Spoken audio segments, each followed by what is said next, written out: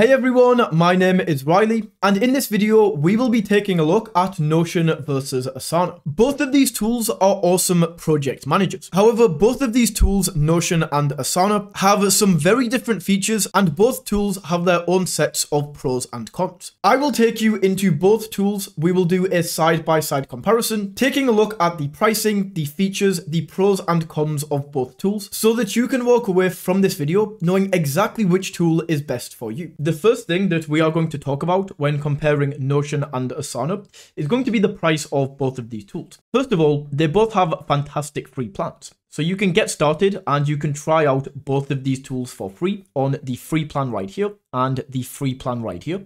And then if you do want to upgrade, then the plus plan is very similarly priced. Like for both of these basic plans right here, plus on Notion is $12 per month. And then the starter on Asana is £10 per month, which is going to be close to $12 per month. Whereas with the business and the advanced, Asana is more expensive here. So with Notion, we pay $18 per month for the business, whereas Asana is £21 per month, which is probably going to be close to $25. So keep that in mind. The basic plans are going to be around the same price, but the more expensive, the business plans, Asana is going to be slightly more expensive. With that being said, let's now take a look at both of these tools and the features that they have. So the main difference, I would say, between Notion and Asana is if you are just looking for a project management tool, go for Asana. It is overall better, I would say, as a project manager. However, if you are looking for a software where we can have a project manager and then we can stack multiple tools on top, like in Notion, we can have a project manager, we can have a CRM, we can have like a hiring section, then Notion is going to be the best tool. The best way to view this is Asana is like the master of one, and that one is being a project manager, and then Notion is like a jack of all trades. Let's first of all take a look at the project management section of both of these tools and how they compare. Let's start out with Asana right here. And to create a new project, we go down to projects at the side.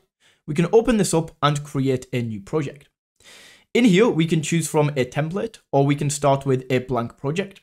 So just to go over and show you some of these templates, in here, we can get bug tracking templates. We can get meeting templates. We can get customer feedback templates. And those are all the templates right there. But I'm going to go back and let's start this project from blank. So we can come in here on Asana and we can create a project name. So I'm just going to call this GeForce North. And then we can choose the default view. So this is the list view right here. We then have a board view that's going to look like this. We then have the Gantt chart is actually locked off. You have to upgrade for this.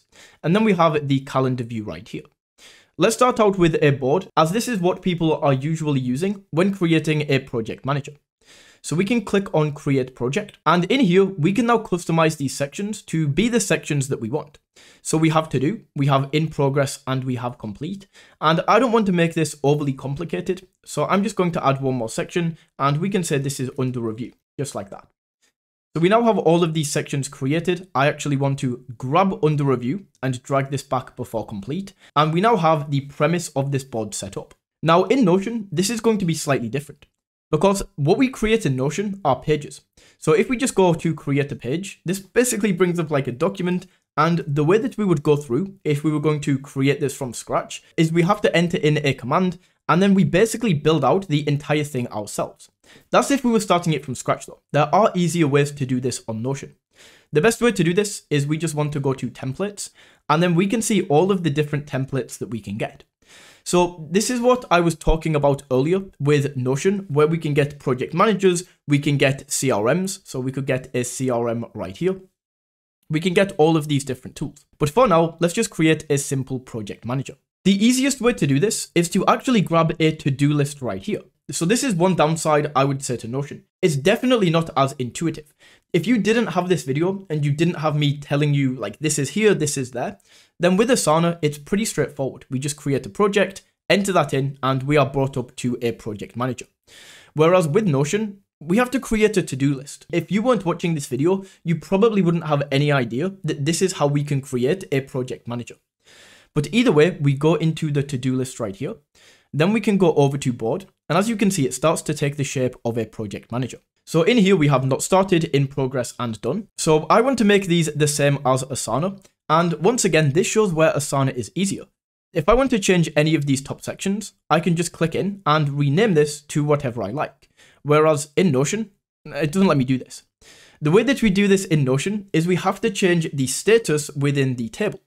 So we can go back to all tasks, click into the status section right here, and then edit the property.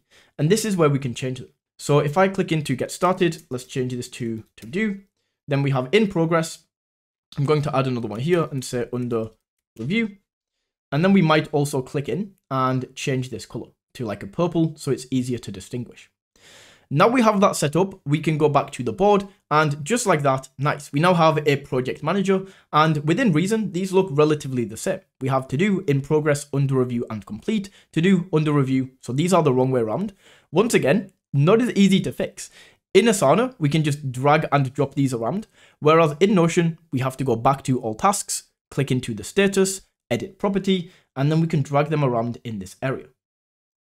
Now we have this set up. To do, in progress, under review, done. Let's clear out the tasks that we currently have. So these default tasks that we are given in both of these software. So let's just delete these so we have everything blank. And then we will talk about how it looks to add new tasks into both of these tools. Let's start out with Asana. Let's go to do, and we can add a task right here.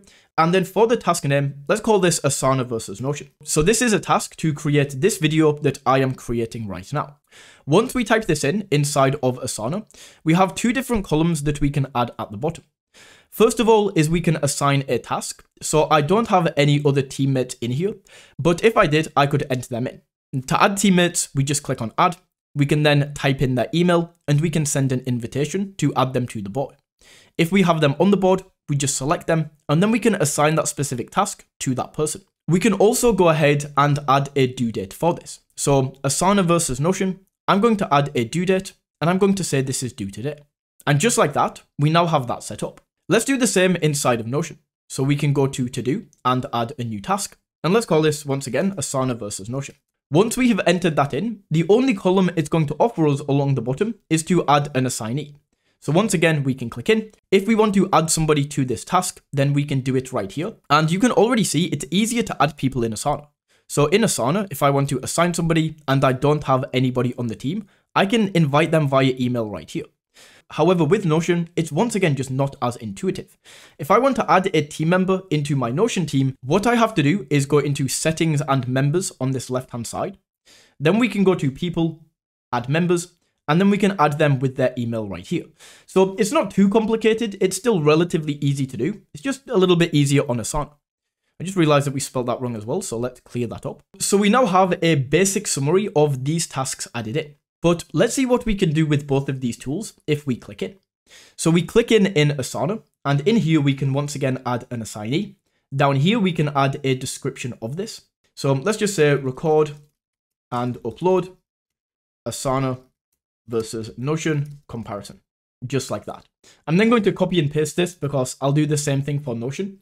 So we can add the description in there.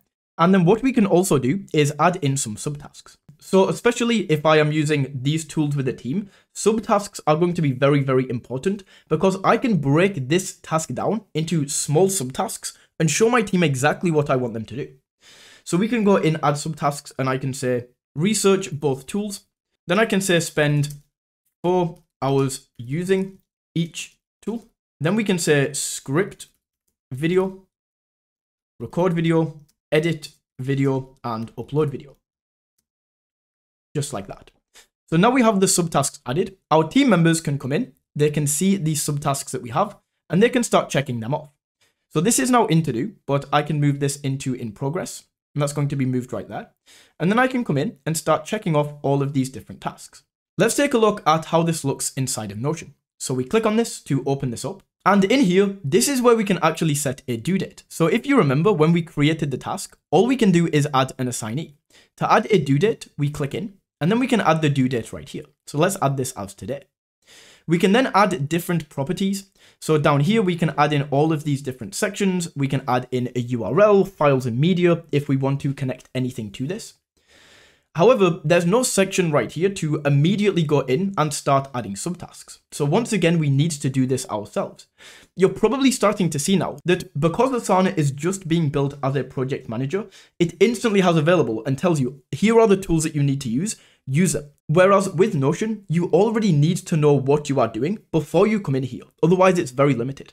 Like, because I know what I am doing with this tool, with Notion, well, I can come in here, I can hit this / key, and I can tell it that I want a to-do list. In here, I can now go ahead and start adding in these subtasks. So these probably aren't the same, but I'm going to say script video, record video. You get the idea. We can add the subtasks in right there. So with that said, that is how we can create the boards, and that's how we can add tasks in here to move around in the project manager. Now let's take a look at the other views that we can get with both of these tools. Now Asana does offer all of these different views. However, they are going to be locked behind a paywall, and you can't access most of them until you upgrade your plan.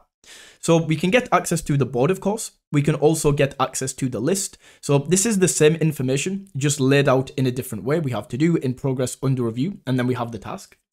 But things like a Gantt, we have to upgrade for this. The dashboard view, we have to upgrade for this. The calendar view, we can get access to, which is pretty nice. So in here, we can see all of the tasks that we have and the day that they are due. So because this was due today, it's going to show up under Friday the 5th. If I go ahead and create a new task right here, and let's just set this to test, and I set this to Monday. If I click out and go back to the calendar, we can see that that is going to be scheduled right there for Monday. So the calendar view you can get on this free plan. Then overview is not so much a view. It's kind of where we can add a product description. We can choose the project roles for the members that we have. We then have workflow, which is once again locked behind one of these paywalls. We have messages where we can see all of the messages between our team on this project.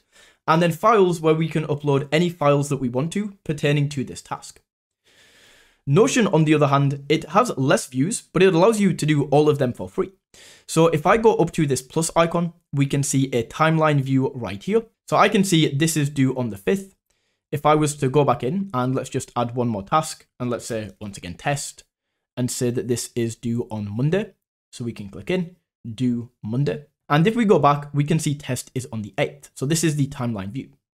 Once again, we of course have the calendar view. So in here, it's just a standard calendar. We can see all of the tasks and the dates that they are due. And then we can see by assignee. So I don't have anybody assigned to these tasks, but it's basically going to create different sections. So this would say like Riley, and then all of Riley's tasks, and then Charlotte, and then show you all of Charlotte's tasks. And then the final view is mine, and this is where you can see all tasks that have been assigned to you. So with that said, that is the task management portion of both of these tools. And as Asana is just a project manager, we can't really do much more beyond this, whereas Notion can.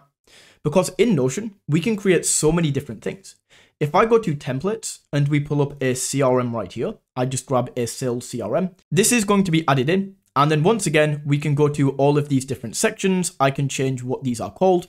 We can add in new leads right here. We can change existing leads. We can go in and edit. And we literally have, it's not the best CRM in the world by any stretch of the imagination. It doesn't even compare to CRM tools like HubSpot.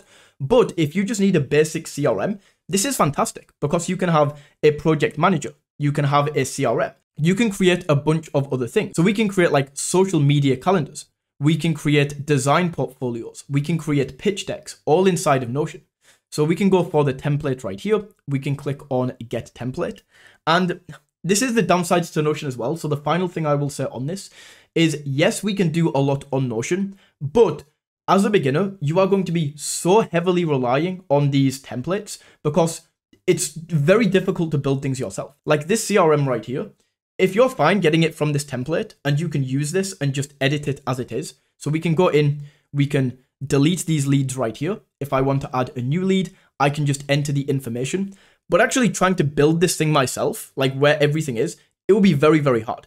And as a beginner, you won't be able to do this. So if you are happy relying on templates, even to get something like a project manager, Notion is awesome. Like I cannot praise Notion enough because of the amount of things that you can do with this tool. However, if you don't want to be relying on templates, it's going to take a long time to actually learn how to build these things yourself. So that is what I would say about these two tools. If you want a project manager that is very easy to use, go with Asana. It's fantastic. If you want a project manager that maybe isn't quite as good as Asana, but you can get all of these other tools alongside it, and you don't mind the steeper learning curve, then go with Notion because it is absolutely awesome. So both of these tools are awesome in different ways. It really just depends on what you are looking for. So that is my comparison of Notion versus Asana. If you found this video valuable, don't forget to smash that like button and tap that subscribe button. And until next time, take it easy.